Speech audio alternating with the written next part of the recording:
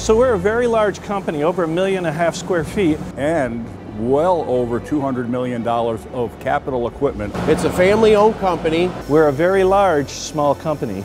I've been here 27 years. I've been in the Mercury family for 44 years. Everybody here is treated like family. Everybody feels like their family. And we all work together on a daily basis. And I'm very proud to say that we have all the equipment that is needed to do complete metal fabrication, forming, laser, brackets, covers, frames, tubular structures. The cabinets, the enclosures, the panels, the doors, kiosk machines. Racks, cabinets, all decorative panels. Any type of raw materials from stainless steel, aluminum, coppers, cold rolled, hard rolled, galvanized.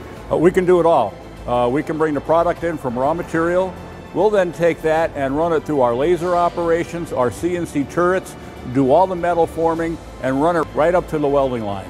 And paint it and ship them a completed painted unit. Actually, supply chain management. Now, if they even want more than that, we will then take that painted unit and completely integrate that for our customers. We make great cabinets, we make great doors, but why ship air? We can do full integration. We can add your cables, we can add your hardware. We do all kinds of assembly, anything from labeling, we do all the painting and powder coating.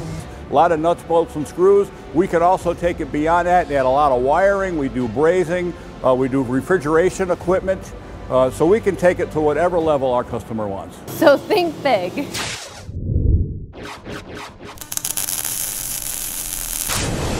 Mercury has a history of innovation, adaptation, and thinking big. In fact, if you look out our front window, you'll see the old runway where the concept of thinking big took off in 1908, when Glenn Curtiss flew the first ever pre-announced flight in North America.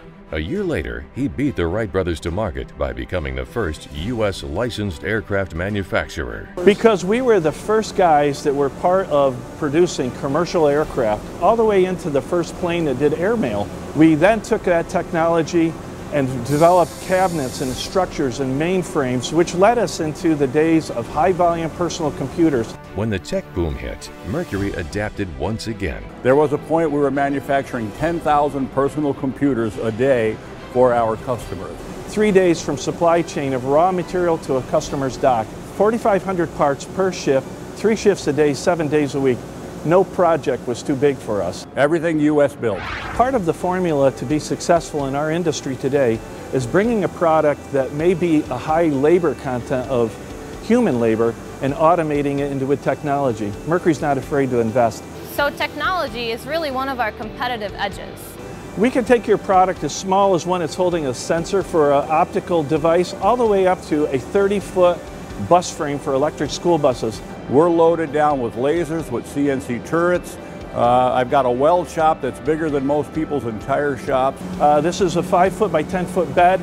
It's one of the larger lasers in our industry. This room, 18 press brake machines. While we have more than a dozen press brakes, it doesn't mean that your product needs to be made by hand. Behind us is a Ross panel bender. What this machine does is it can take a sheet metal and forms it pretty much robotically. It's auto loading, which means we do not have to have an operator load the clamps and have it form. It'll do it itself once it is loaded in the machine. We have a welder also self-indexing. While the robot is actually welding on one weldment, the operator is now on the other side setting up for the next weldment to be done. We're putting together materials, whether it's spray arc, whether it's MIG, TIG, plasma, all of those different methods of joining material, even toggle locking where we're compressing material together without a weldment.